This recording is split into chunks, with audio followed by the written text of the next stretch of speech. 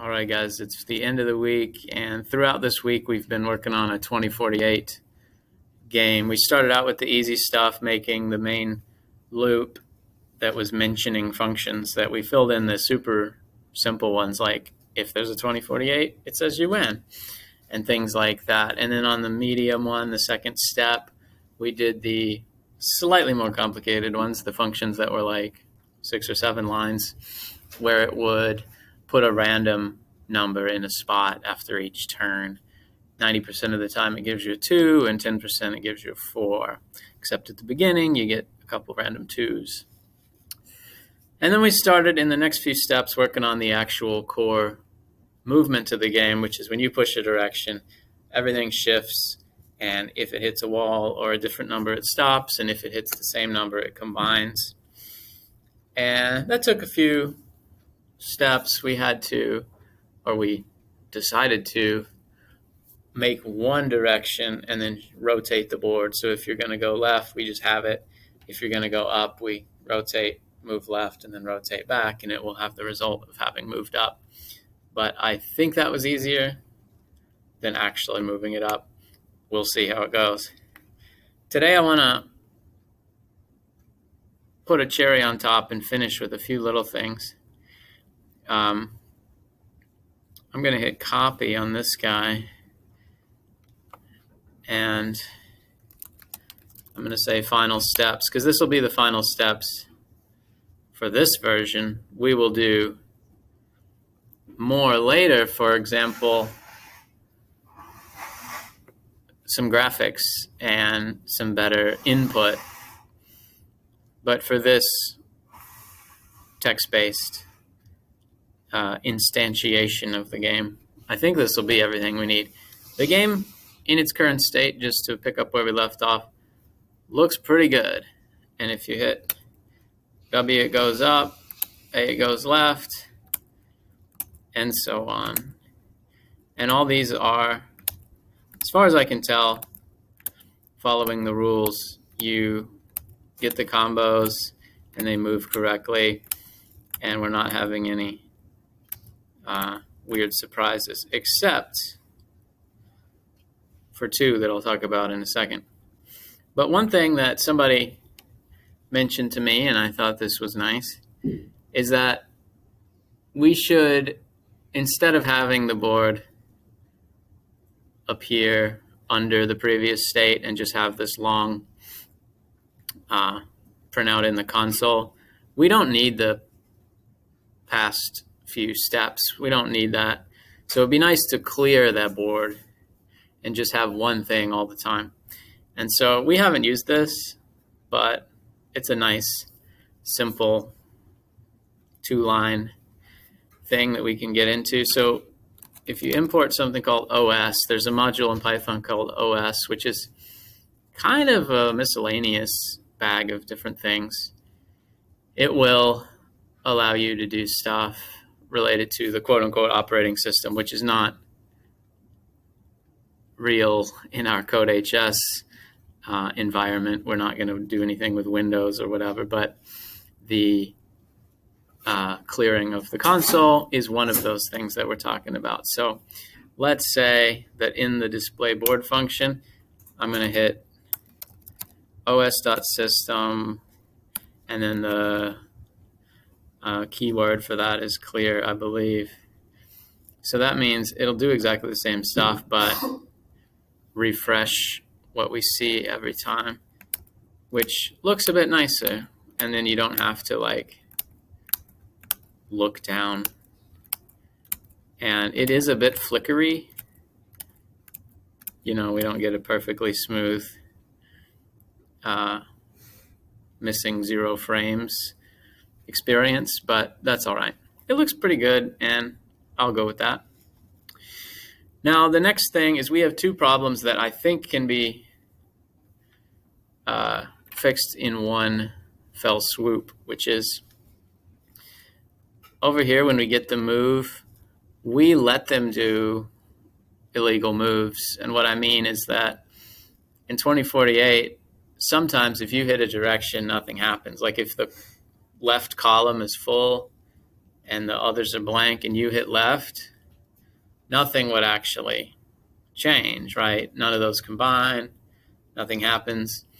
And it doesn't do the rest of the turn. It doesn't, obviously it doesn't need to check if you win or lose, and it doesn't add a new random number because you didn't do anything. It was like that didn't count. And it doesn't say that. It doesn't pop up like invalid input. It just doesn't respond. So my version is wrong in that it doesn't follow that. If we can engineer one of those, well, here it is. If I hit left, nothing should happen, but in fact, something will, which is we get a new guy over there. So that's bad if we're trying to follow the rules. It wouldn't. Now, you could say, well, hey, this is punishment for the people, you know, thoughtlessly pushing a direction that's not a legal move, but we'll fix that. And then the other thing that people have pointed out to me is that checking for losing, this is not quite what we want, because this says if everything is full and there are no blanks, then you lose. But sometimes it's full and you still have moves you could make to combine some twos, for example. And then you're still probably going to die in the next 2 or 3 turns, but this is a little bit off. And the interesting thing about those two problems is that they're both based on the same idea, which is we need to see if a move is legal. When we ask them to move, we can check if that was actually doing anything or if they're stuck. And when we're checking to see if they lose, we can see if they're stuck in all their actions. And in that case, they're dead, whether or not there's a 0, right? So let's try that. Now, it turns out it's not going to be easy because I tried this a minute ago and it was killing me. So let's do it, though, and let's see what happens. I'm going to make a function called check stuck, which is going to say, does this work? Can you move in a certain direction? So it's going to need to have the board and the move sent to it. And we're going to say, does anything happen if you try to move in that direction? So it's my attempt, what I tried a minute ago and it wasn't getting it, was to say, hey, we're going to make a new board that tries to move, and if it's the same as the current board, that means there wasn't anything. This is actually a very reasonable idea, and then it didn't happen. So if I say board, no, the function is called shift board, and then I say, are they the same? So it says, okay, we're going to make a new state, like a possible future, which is if we moved in that direction, and then compare that to the current state, which is anything different? If nothing is different, then that means we couldn't actually move in that direction. Therefore, we're stuck. And let's put that in to the spots that would use it. So one would be right here. On the get move, we're going to say while move, or while check stuck, board and move, which means the get move function needs to have the board, which means before we forget, let's send it on down the line. Then while we're stuck, we got to ask again. We got to say no movement in that direction. I'll put a try again, and then I'll elaborate on this one because it isn't special anymore.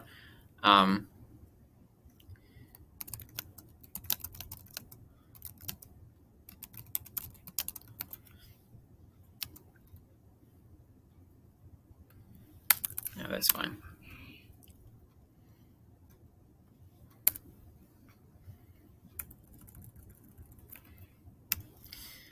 So we would ask again. And theoretically, that works. And then down here, let's put it in the check lose, which is to say,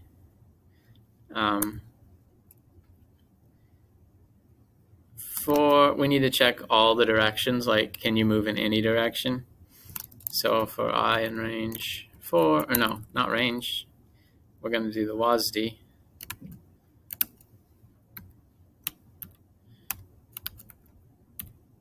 We don't even need separate quotes, we can do all in one. And instead of calling it I, I'll call it move. If check stuck board move, then we're not sure, right? If you check that we're stuck in one direction, well, maybe we're fine in another. So we're not actually looking for stuck, we're looking for not stuck. If we're ever not stuck, we're fine. We didn't lose, which is the theme of this function. So if we get through all those, then we're true. We're losing. Okay. And that seems very reasonable. As far as I would guess, it would be airtight. But earlier I tried this and it didn't work. So let's see. If I go up, it works. Up, right, right. And these are cool, except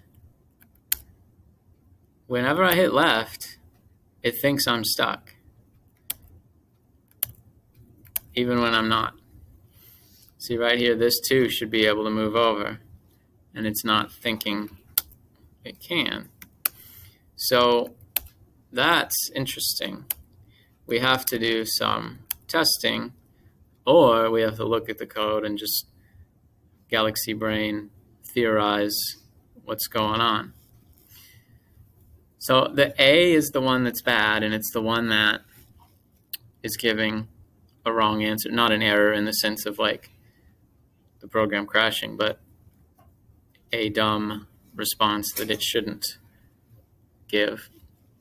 And you might think, well, hey, A is the one that doesn't rotate. If you remember when we originally came up with the idea for the shifting, I thought, hey, this is going to be the hard part, and it was the hard part.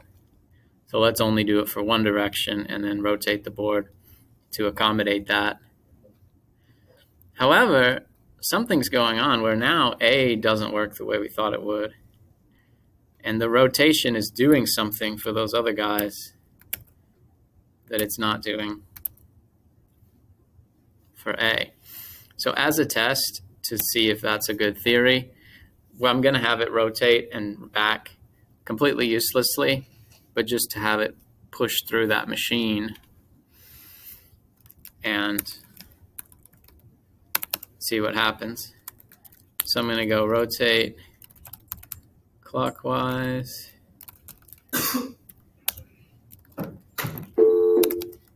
At this time, will the students that have turned in their permission slips to go on the construction field trip, at this time they need to be dismissed to go down to the construction room. Construction field trip students. Thank you. And now this works. This test, currently it's telling me I can't move left, and it's right. I can't move left. But if we move things around, then yes, we're good.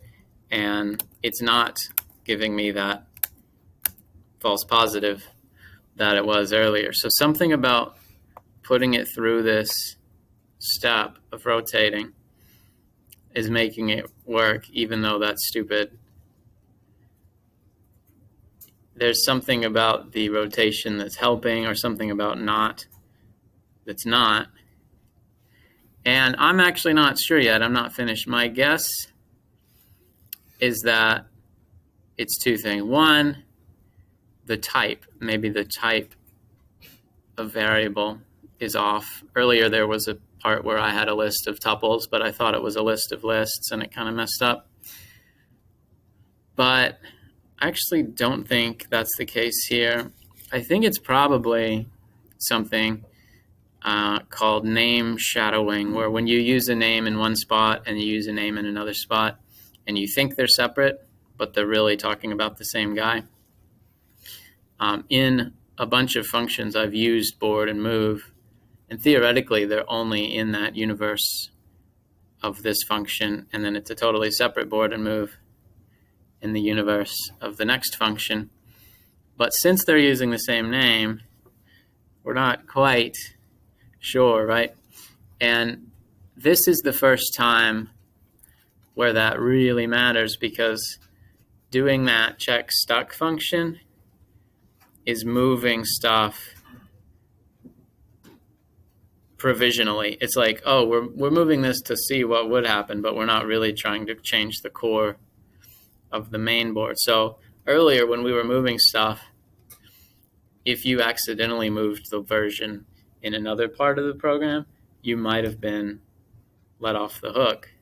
But now if we're moving this guy and we're saying, oh, just in this little world, just in this imaginary test, maybe you're moving it and you accidentally move it elsewhere and you didn't know it. So I think that's what's happening. Since I used the word board here, and I also used the word board here and here, and maybe it's gotten loose, maybe it's leaking from one function to another somehow. We got to check into that. The CodeHS doesn't have, as far as I know, it doesn't have a whole lot of great debugging and like line by line stuff, but we'll figure it out. I'm going to end this video here because it's going to be super long, but I can tell that we're really close. I mean, actually, we do have it. It does work perfectly, but it's got these two lines that are absolute garbage. So we want to fix that, right? Because if we tried to add more features, this problem would probably resurface, in other ways, the fact that we're moving a board when we think we're not really. So we'll work on that. Maybe you'll notice it. Maybe I will. See what happens.